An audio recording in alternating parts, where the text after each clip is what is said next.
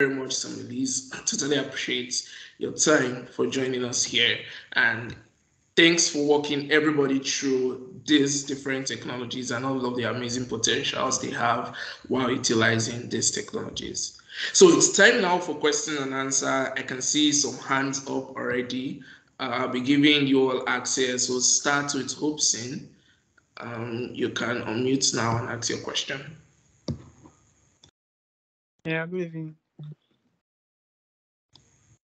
Yeah, hi Hope. We can hear you clearly. Okay.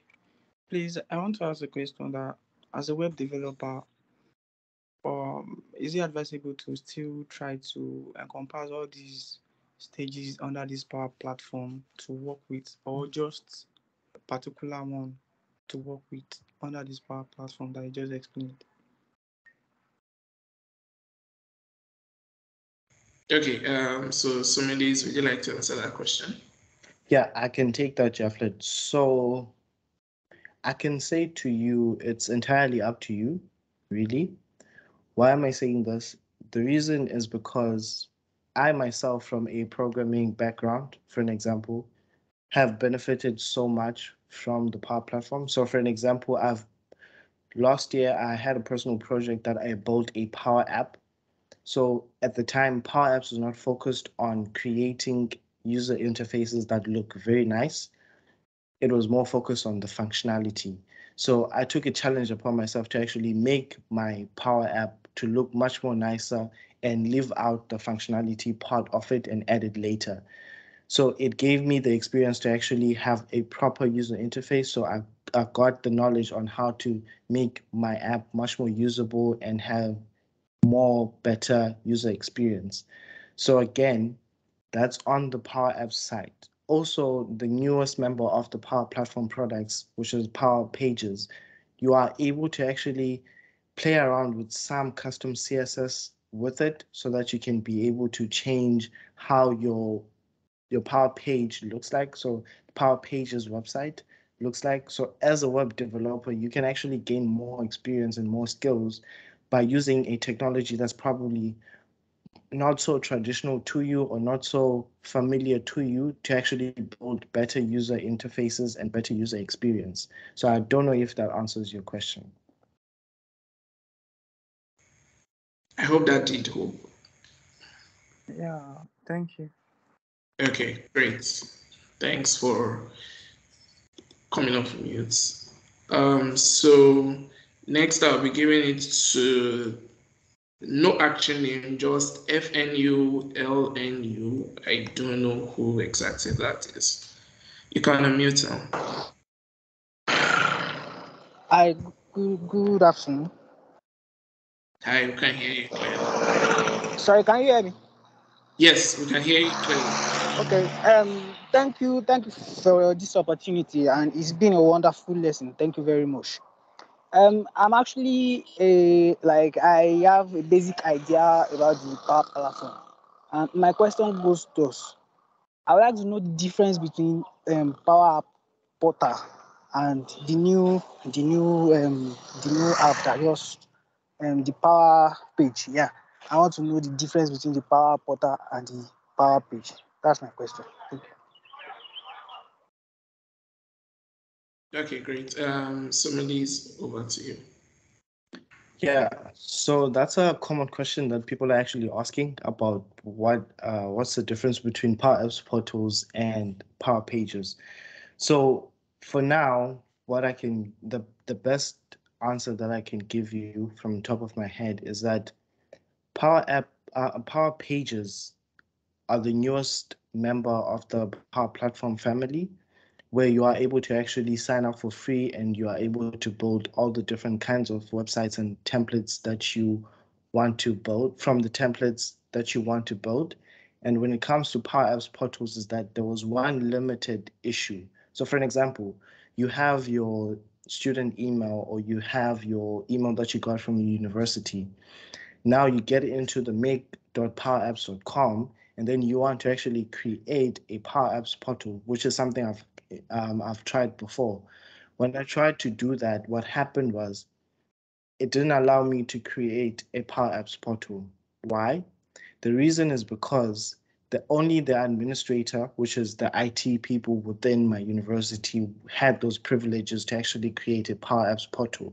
So Power Apps portals are more on enterprise level, and it's more on focused on what businesses can actually build with Power Apps portals, whereas Power Pages is more available for everyone and it's external facing. It doesn't have specific specific user permissions or user rights that you need to give to people so that they can interact with your app or your Power Page. Whereas with Power Apps portals, you would need to define the user permissions, you need to define the user roles within Power Apps portals and Dataverse so that you can give those people access to your app and they can be able to see it when you share that link.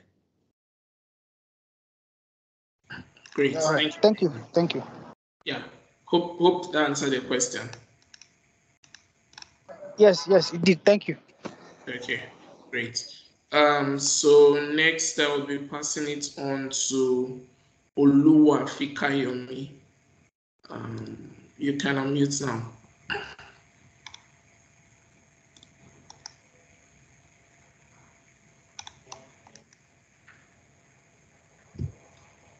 Hello, Fikayo. Can you hear me clearly? You can unmute now.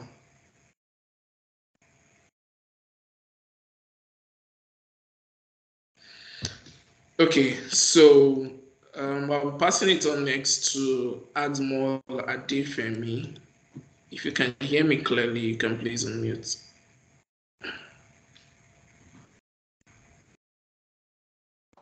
All right. Hello, can you hear me? Yeah, we can.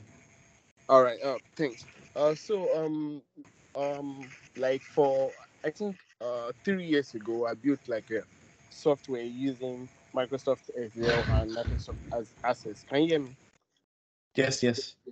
All right. So I built the software and Okay, great. Yeah, I built the software and what's it called? All Command the secondary school in southwest Nigeria that are using the software. The software works for research, computation, like automation and attendance. So even to the subject and everything. So now I'm saying that is there a way I can actually put that I can put that on web using the Power Platform or any of the Power apps? Okay, so you wanted to put it on the web. Yes, for using the for Power Platform. everyone to access, or for people within that university to access. Yeah, probably. Yeah, if for the people in the secondary school, like the administrators in the university to access, and others with the permission. But now to continue building for web, can I put it on Power Platform? I used Okay. Microsoft Excel and Access to build the software. You can so you can replicate the use case of the software that you built using the Power Platform. So either you want it to be a Power App that's gathering all of that data and then Power Automate doing all of the automation in the background. You can do that, but it also depends on what really your use case extends to. So for an example, if it has like you want it to be accessed by people who are external facing. So you can't really use a Power App to share something like that and host it on the web, because Power Apps is more focused on the organization level. So it's not for commercial use, but it's for organizational use. What do I mean by that? I mean, you build apps. So if we are in the same university, when we build applications using Power Apps or automated solutions using Power Automate, the solutions that we build will only be available for our university, not for the public. But if you are using Power Pages, you are able, to some extent, not entirely, to some extent, you are able to give people who are from different universities or different cities access to that data or your Power Page website. But at the end of the day, the whole idea around the Power Platform is more on organizational use and the productivity around how an organization uses all of the different resources that are from the Power Platform within that organization or within that university. So a great example for me is that All right, I thank have, you. I'm clear now. oh, sure, no problem. Okay, great. Next, I'll pass it to Sunday. You can unmute now. Thank you, Jafet. Good afternoon, everyone. Okay, so my question is on the Power Platform. Currently, Power Platform fundamental exam comprised of Power Apps, Automate, Power BI, and Power Virtual Agent. Now, with the introduction of Power Pages, will Power Pages be part of the exams also, or it's not yet part of the exams? Okay, so a quick answer to that is no, it's not yet part of the exams. Reason is because Power Pages is still in preview, so it's not really accessed by the general audience. What do I mean by that? I mean that it's not being used by a lot of companies, a lot of people to build solutions that are going to be for production. It's just being used by people to play around with it and build projects, personal projects, and see how it works and stuff because it's still in preview. But the moment it gets off preview and it's on GA status, which is general audience, then that's when probably in the next few months or next year or so, it will actually be added on the Power Platform fundamentals. So if you do your certification now and you do the exam now or now between now and the next 3 to 5 months, you probably won't have to worry about Power Pages.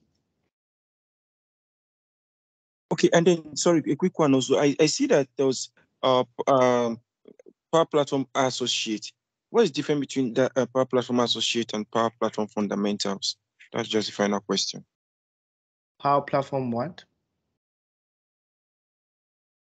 Power Platform, the Associate certification. What is different between the Associate certification and Fundamental certification? Okay. So the certifications are different in terms of levels. So for an example, the Power Platform Fundamentals is PL 900. And then the associate certifications are starting from PL 100, PL 200, PL 300, PL 400, and PL 500. So the difference between the two is that the Power Platform Fundamentals is just the basics. So for an example, what I just did with you guys, just the basics of the Power Platform, the introduction to Power Apps and Power Automate and all of those, just a high level overview of what they're about. And then when it comes to the associate level certifications, it's more based on now your application, the in-depth knowledge of all of the different kinds of the products. So for an example, the Power Platform App Maker is more focused around Power Apps and Power Automate, if I'm not mistaken. And you have to have like in-depth knowledge around Power Apps and Power Automate. So that's the difference, is that the associate levels one, they are more in depth, and then the Power Platform fundamentals one are just like, they are like high level, just the fundamentals of the exam. All right, thank you very much. Thank you. Great, thanks for that. So next I'll be passing it on to Michael and then ending it with Oluwafikayomi. I know your hand is back up. Michael, you can unmute now.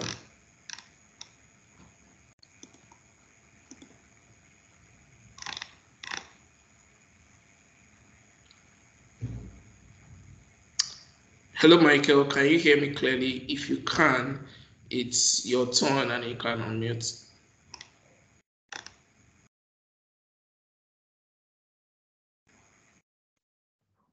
Hello? Yeah. Hi, Michael. Okay. Sorry, I'm still trying to navigate through the Discord.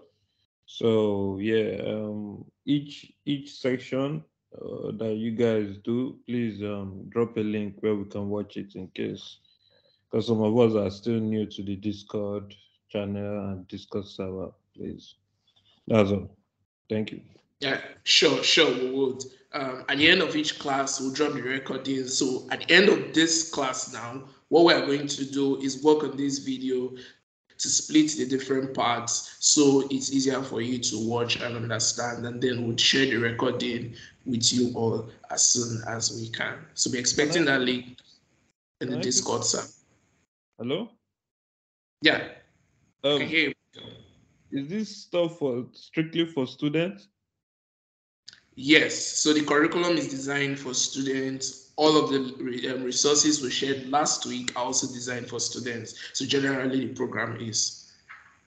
No way someone can, there's no student can just practice go along with you guys. So there are separate curriculums and activities for those who are not students. What you could do is reach out to any of us in the Discord server.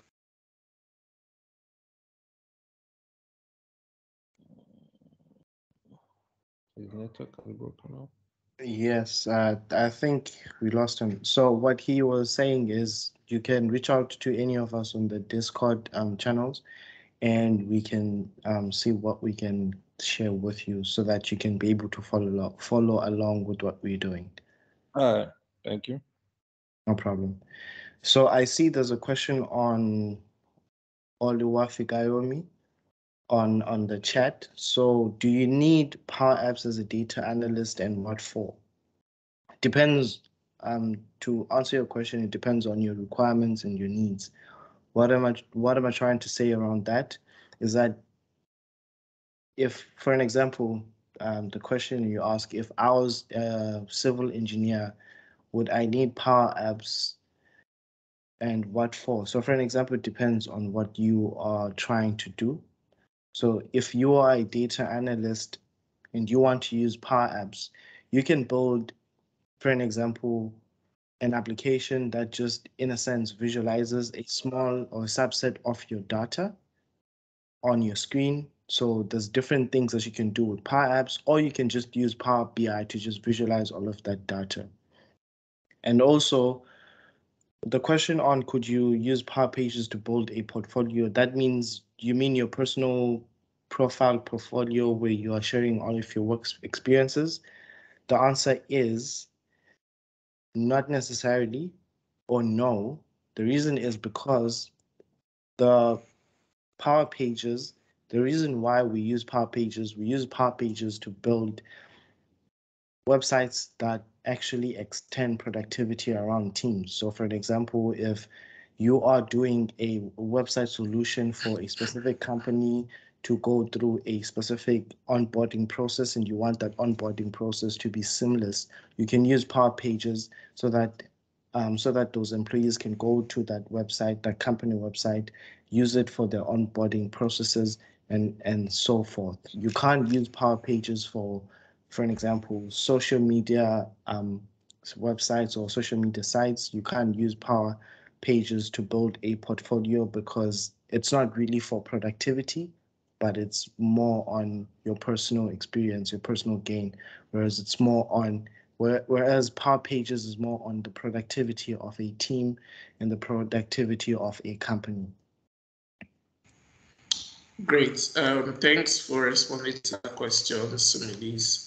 I guess both questions have been answered. So thanks again, everybody, for joining this call. If there are any further questions, I would say share them in the Discord server. Because of time, we will not be able to go on with the questions.